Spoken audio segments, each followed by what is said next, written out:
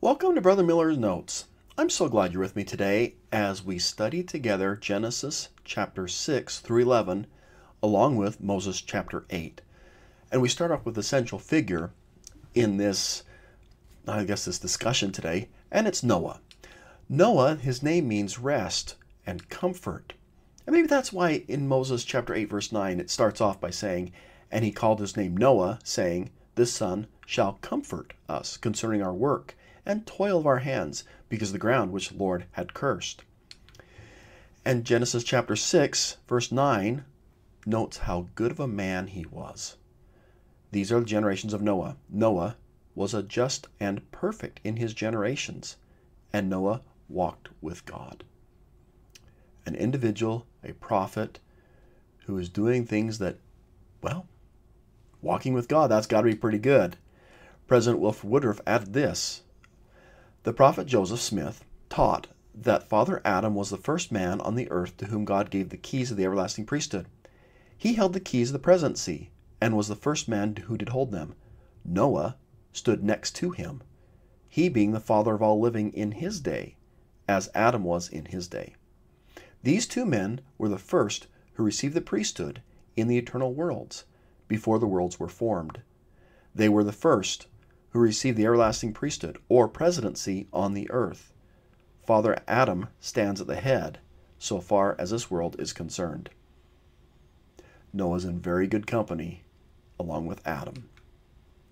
And, you can look from the pictures, and I don't know, maybe if you've looked at a movie production, it doesn't always portray the scriptures, but I think one thing they got right there was how the people were in Noah's day. Genesis 6 records that they were like this: "And God saw that the wickedness of man was great in the earth, and that every imagination of the thoughts of his heart was only evil continually." Everything they thought about was on evil. That is pretty bad. And verse 11, "The earth was also corrupt before God. The earth was filled with violence." And maybe it's just good way to kind of think, okay, what was it like back then? Well, I don't think we have to go very far to understand what it was like back then. Because President Ezra Taft Benson said, well, yeah, it was really bad then, and it's pretty bad now. President Ezra Taft Benson said this: "While our generation will be comparable in wickedness to the days of Noah, when the Lord cleansed the earth by flood, there is a major difference this time. God has saved for the final inning some of his stronger and most valiant children, who will help bear off the kingdom triumphantly. You are the generation that must be prepared to meet your God. The final outcome is certain. The forces of righteousness will finally win, but what remains to be seen is where each of us will personally, now and in the future, will stand in this battle. How tall will we stand?" Noah had 3 assignments. First, he's got to go on a mission. And you got to go on a mission for 120 years. He was simply called, verse 19, "The Lord ordained Noah after his own order, and commanded him that he should go forth and declare his gospel unto the children of men, even as it was given unto Enoch." I just think, that's a lot of pressure. Enoch is this missionary that gets everybody so converted to the Lord that the whole city is taken up and translated. Noah, you've got a mission now, 120 years. Do it like Enoch. I'd be thinking, I'm not that good. Well, he has 2 other things he's supposed to do. He gets to make an ark, and he gets to get the animals in the ark. And so Noah starts to do all 3. And you can I like this picture. You get 2 of the 3 in here, right? "And it came to pass, Noah called upon the children of men, they should repent. But they hearkened not unto his words." There's a little bit of sarcasm, a little bit of mockery in some of those words in Moses 8, because they say, hey, we're also the sons of God. You're called the son of God. You got your family, but we're the sons of God. And they kind of seem like it's a justification. We are entitled now to do whatever we want. Because we have this title, we can do as we please. We can eat, drink, be merry, and not worry about things. And violence is everywhere. The book of Jasher.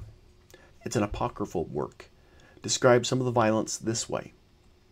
They taught one another their evil practices, and they continued sinning against the Lord, and every man made unto himself a god. And they robbed and plundered every man his neighbor, as well as his relative. And they corrupted the earth. And their judges and rulers went to the daughters of men, and took their wives by force from their husbands according to their choice. Noah continues preaching. As in Moses 8, verse 23, it came to pass that Noah continued preaching unto his people, saying, Hearken. You got to listen. You got to pay attention. Give heed to my words. And here's the little list you need to do as you listen and obey what I'm telling you to do. Pay attention. Simply believe. Turn back to God. Repent. Be baptized. And receive the Holy Ghost. And here's the result when you have that ye may have all things manifest. And if you do this, if you do not this, the floods will come into you. Nevertheless, they hearken not. And I thought, that's very applicable today. If we'll listen and give heed to a prophet, pay attention, take that covenant on us, listen to the Holy Ghost, we'll have things made manifest to us by revelation. If you don't do this today, the floods of wickedness may have the potential to drown us. Well, they start to build an ark. And you get a term in there that you probably know, but going to go over anyway. It's a cubit. A cubit is from the elbow to the pinky. Normally that's 18 inches. There have been some times where it's as much as 21. So if you are the architect, one of the things you had to have, a characteristic you had to have to be the architect is you had to have the right measurements. There's also a span. You can see this in a little picture. A span is between the pinky and the thumb. So it's going to be about 9 inches. And the Lord says, okay, here's going to be the ark based on this. Well, you compare the ark to the other ships. How big is it?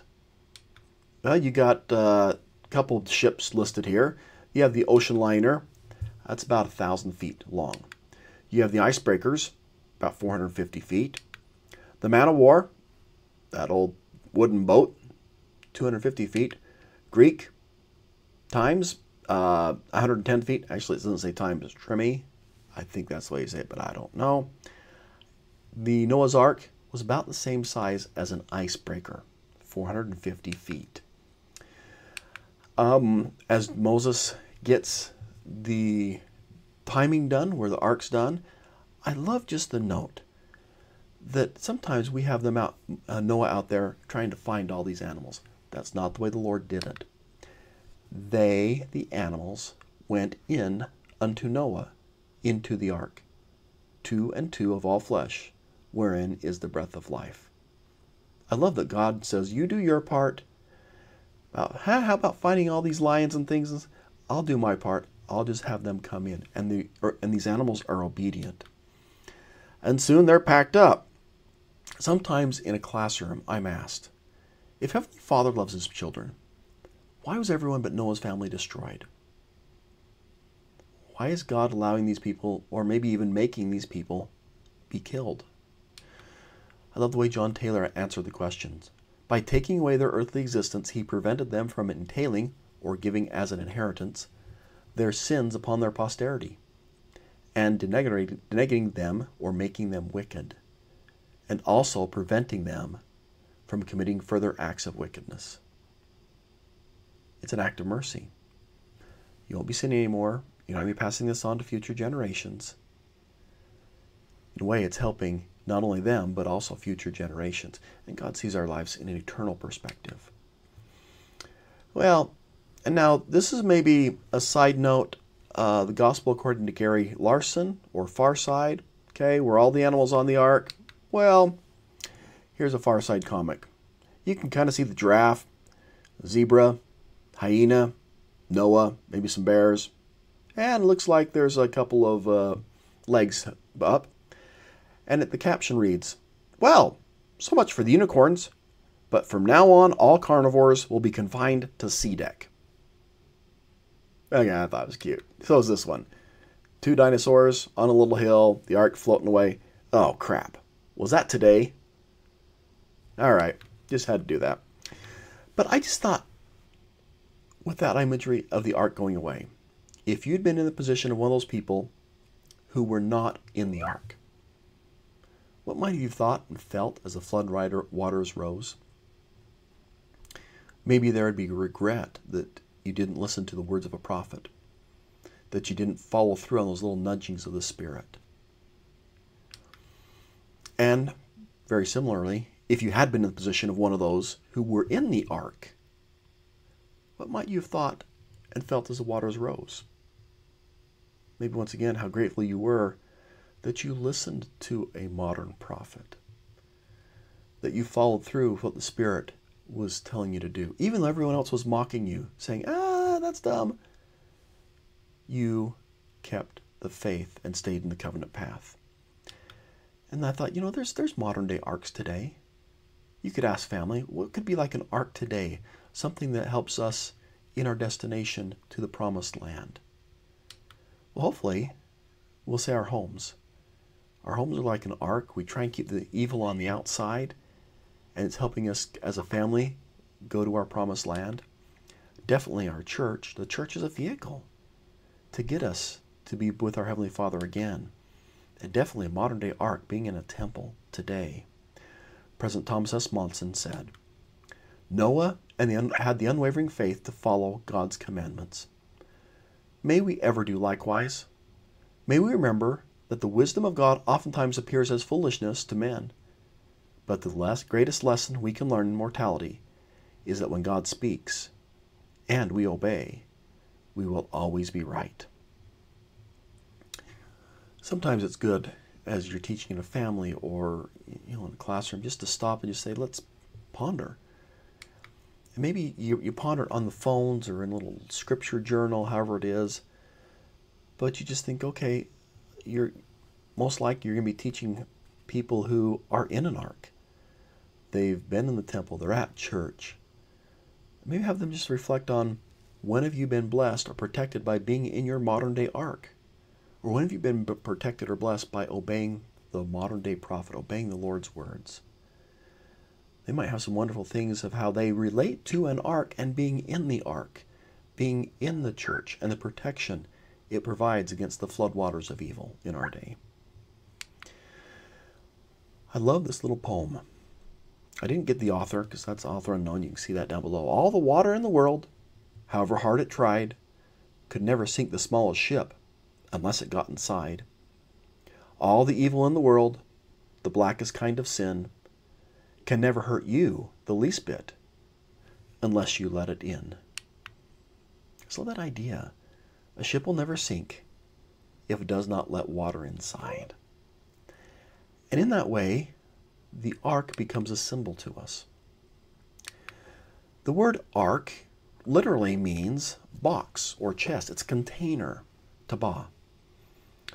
And to keep that chest or box waterproof, it is covered with a pitch.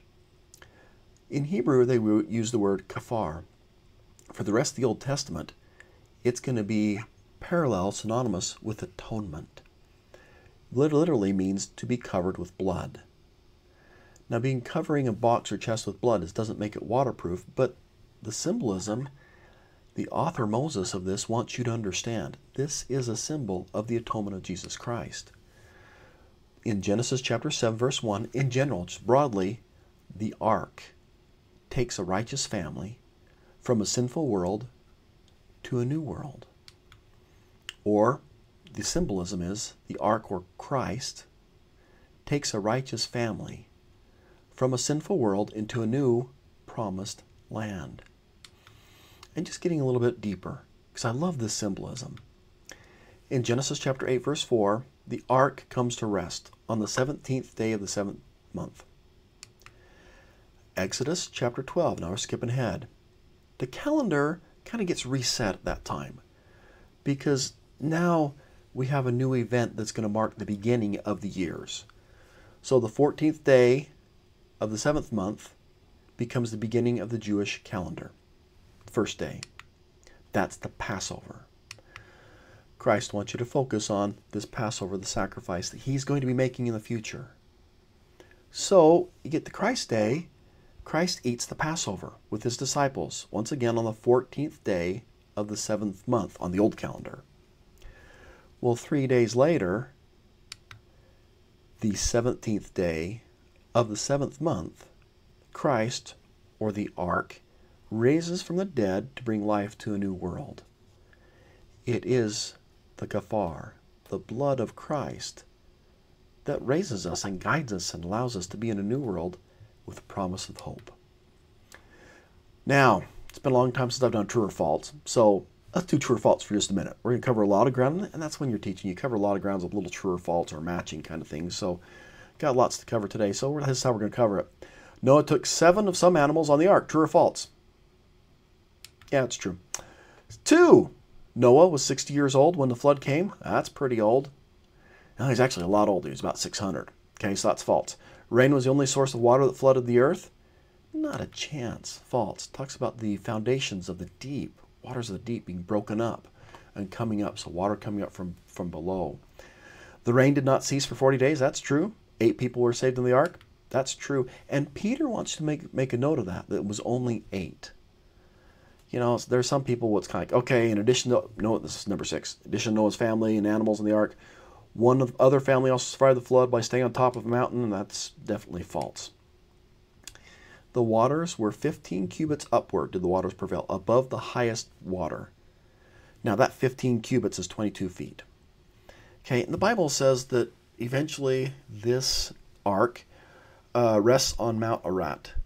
Now, the traditional site is in northeastern Turkey. Okay, it's kind of like the border of Russia. President John Taylor just made this summary statement, and many prophets have, that this is symbolic. This is a baptism of the earth. Earth is a living thing, which will become a celestial sphere. John Taylor said, during the flood, the earth was immersed. It was a period of baptism. And Joseph Fielding Smith added, we read that it was in the 17th day of the 7th month, the great deep was broken up, and the rain was 40 days. The ark landed at Ararat, and the 17th day of the 7th month, therefore, there were 5 full months to travel when the Lord drove the ark to its final destiny. Without any question, a considerable distance separated the path where the ark commenced the journey and where it landed. There can be no question to contradict the fact that during the flood, great changes were made on the face of the earth. The land surface was in the process of division into continents. The rivers mentioned in Genesis were rivers that existed in the Garden of Eden long before the land was divided into continents and islands. Well, you probably know the story. Noah. It's like, okay, maybe it's time. Let's see what's going on. The first fowl he sends out's a raven. A raven's a bird of prey. It's going to be going here and there. It's going to be living off of carrion that may be left over from the flood. Then he sends out the dove. Doves are not going to be landing on anything dead. Only things that are alive. Comes back. Sent out 7 days later. Comes back. I love the symbolism. Symbolism of there is an olive branch or peace. And he understands that there is going to be peace, and God says, I'm going to make sure and show you and you understand the peace, because I'm going to make a covenant with you, and there's going to be a sign of that covenant, a rainbow. Genesis 9. And I will establish my covenant with you, Noah. Neither shall all flesh be cut off any more by the waters of a flood. I'm not going to do this again. Neither shall there be a flood to destroy the earth. And God said, this is a token of the covenant which is between me and you, and every living creature that is with you for perpetual generations. I do set a bow in the cloud, and it shall be for a token of a covenant between me and the earth. Now, I also note there's several Joseph Smith translations in Genesis 9 that you'll want to be paying attention to. Before I get a couple of those, just on the topic of a bow. The bow is a symbol of this covenant, but it's also going to be a sign of the second coming. The prophet Joseph Smith taught, the Lord had set the bow in the cloud for a sign that while it shall be seen, seed time and harvest, summer and winter, shall not fail. But when it shall disappear, woe to that generation, for behold, the end cometh quickly. He also said, I have asked the Lord concerning his coming, and while asking the Lord, he gave a sign and said, in the days of Noah, set a bow in the heavens, As a sign and token that in any year the bow should be seen, the Lord would not come. But there should be seed time and harvest during that year. But whenever you see the bow withdrawn, it shall be a token that there shall be a famine, pestilence, and great distress among the nations, and that the coming of the Messiah is not far distant.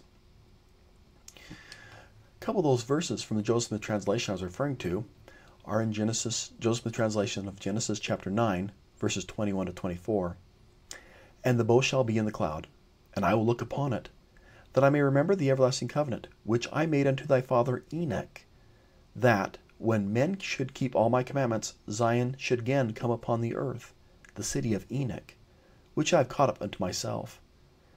And this is mine everlasting covenant, that when thy posterity shall embrace the truth, and look upward, then shall Zion look downward, and all the heavens shall shake with gladness, and the earth shall tremble with joy. And the general assembly of the church of the firstborn shall come down out of heaven, and possess the earth, and shall have place until the end come. And this is mine everlasting covenant, which I made with thy father Enoch. And the bow shall be in the cloud, and I will establish my covenant unto thee, which I have made between me and thee, for every living creature of all flesh that shall be upon the earth. Maybe that's why whenever we see rainbows, we're attracted to them. I think we're attracted to covenants with God. It binds us to Him. And those rainbows, just every time we see them in the clouds, just kind of makes us want to look over to them and maybe have that spirit just remind us God's there. He does make covenants with us. We're a part of that covenant, and we're blessed because of it. Now, at the end of chapter 9, there is a small little story. I'm going to spend just a minute on it, which is just kind of weird. Noah gets some grapes, gets a vineyard, makes them into wine. It's alcoholic. He gets drunk, and he seems to be kind of passed out. And then you have two of the sons that are like going in backwards, so no one sees Noah's nakedness and kind of cover him. And you got one, he's not even there. He seems to be mocking a little bit. But then when Noah wakes up, he curses the son that was maybe mocking him, even though he's not really there. The account's a bit puzzling, because Noah awakes and curses Canaan, the son of Ham, who does not even seem to be present. There are indications this story has deeper meaning than is evident here, meaning which had to do with a temple garment. So I add this quote by Hugh Nibley. Quote, Nimrod claimed his kingship on the ground of victory over the enemies, see in Genesis 10, 8 through 10. And his priesthood, however, he claimed by virtue of possessing, quote, the garment of Adam. The Talmud assures us that it was by virtue of owning this garment that Nimrod was able to claim power to rule over the whole earth, and that he sat in his tower while men came and worshipped him. The apocryphal writers, Jewish and Christian, have a good deal to say about this garment. And he gives a lot of examples of what they say, and then he summarizes. Quote, incidentally, the story of the stolen garment, as told by the rabbis, including the great Eleazar, calls for an entirely different rendering of the strange story in Genesis 9 from the version in our King James Bible. They seem to think that the arath of Genesis 9:22 did not mean nakedness at all, but should be given its primary root meaning of skin covering. Read thus, we are to understand that Ham took the garment of his father while he was sleeping and showed it to his brethren, Shem and Japheth, who took a pattern or copy of it, a salma, or else a woven garment like it, simla, which they put upon their own shoulders, returning the skin garment to their father. Upon waking, Noah recognized the priesthood of his two sons, but cursed the son who tried to rob him of his garment.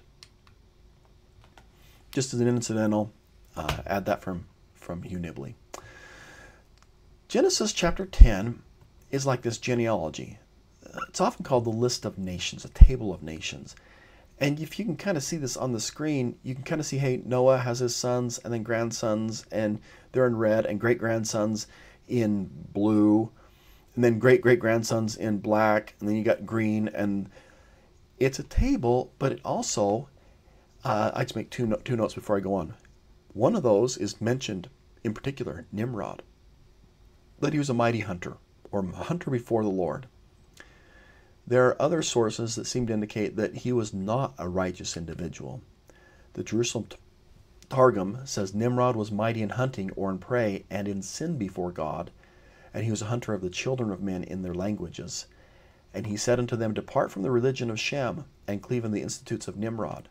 The Targum of Johanan ben Uzal says, From the foundation of the world none was ever found like Nimrod, powerful in hunting and in rebelliousness against the Lord. Also, Peleg, down there at the bottom left-hand corner, in his days, the earth was divided. The continents were divided, became kind of like they were today. Up until this time, it was one big continent. Table of Nations also indicates here's where they settle.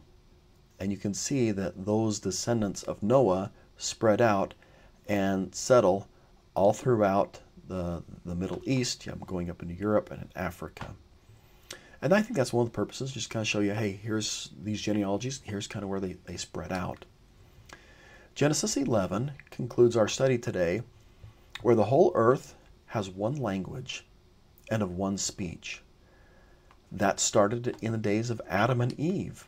In the beginning, God gave Adam a language that was pure, perfect, undefiled. This Adamic language, now unknown, was far superior to any tongue which was presently known. President Joseph Fielding Smith said, The first language spoken by mortals was either the celestial tongue of God or such adaptation of it that was necessary to meet the limitations of mortality, and Adam and his posterity had power to speak, read, and write it. And sometimes you think, when are we going to speak that again? That'd be kind of cool. Bruce R. McConkie noted, during the millennium, it appears that men again will have power to speak and write the Adamic language. Of that day, the Lord says, He will turn to the people a pure language, that they may all call upon the name of the Lord to serve Him with one consent. That'd be kind of fun. Well, back to the Tower of Babel. Babe means gate, El is God, or the gate to God. That's what they're trying to do, is, I don't know, I think Led Zeppelin would say buy a stairway to heaven, but they're trying to build a stairway, a tower, a gate to God, not by righteousness, but by their ingenuity. Just so you know, this is Google Maps, kind of zooming down on the traditional location of this, the Tower of Babel. It is about 90 kilometers or 56 miles south of Baghdad, Iraq. And verse 6 of chapter 11, the Lord said of these people, Behold, the people is one. And I pause right there. Every time I teach this, one of my students in the class who's in high school or junior high, they'll say, that English isn't right. It says the people should be people are one. The people's one. But I love, yes, people is plural, but I love that the verb is, trying to denote the unity. They is one. And they have one language. And this they begin to do, now nothing will be restrained from them, which they have imagined to do. Go to, let us go down, and there confound their language, that they may not understand one another's speech. So the Lord scattered them abroad from thence, and upon the face of the earth, and they left off to build the city. And I thought about that in the opposite way. What if we, as disciples of Christ, is one? Wouldn't this be a fun verse to say about us in our day? You know, the book of Nelson, chapter 3, verse 5. And the people became one, and they had one language. We spoke about the gospel of Jesus Christ in doctrinal terms that were correct, in compassionate terms. And this day, they, the disciples of Christ, began to do. And just do what God wants us to do, follow the Spirit. And now nothing will be restrained from them. Think of all the things we'd do if we were united in following the Lord, which they have imagined. Our imaginations, our thoughts. How can I do better? How can I serve? How can I be a better disciple of Jesus Christ? I think that's just a fun way of play on words for that verse. Well, Elder Bruce R. McConkie said, following the confounding of the language of the people, only the Jaredites retained a tongue patterned after Adam. And you get that first chapter of Ether. That's when that same time you get the Jaredites moving out and praying that their language would not be confounded for them, as a family, and then their friends as well. Then they can go to get a promised land. Well, thanks for spending a little time. Just some teaching thoughts. I think as I'm teaching this, a thought would be is just having that discussion on modern day arcs, modern day prophets. How are they helping to prepare us for the flood of worldliness, the flood of wickedness that's around us? How are what they teaching keeping us afloat in what may be a very dirty society? I don't know if that came out right, but society with a lot of wickedness in it. There's a lot of good in it too, okay? 2, when have you been blessed or protected by being in your modern day ark, as well as obeying the prophets of the Lord?